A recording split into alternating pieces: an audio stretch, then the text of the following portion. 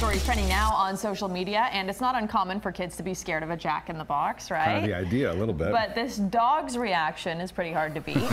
This is a K-9 named Ammo, and his video went viral on social media for tearing into the children's toy. We're just going to keep showing that video because it's been shared more than 1 million times. Ammo wanting no part of this Jack-in-the-Box. This is Redondo Beach, California. The K-9 team there says that he can't tell if Ammo likes the new toy or hates it.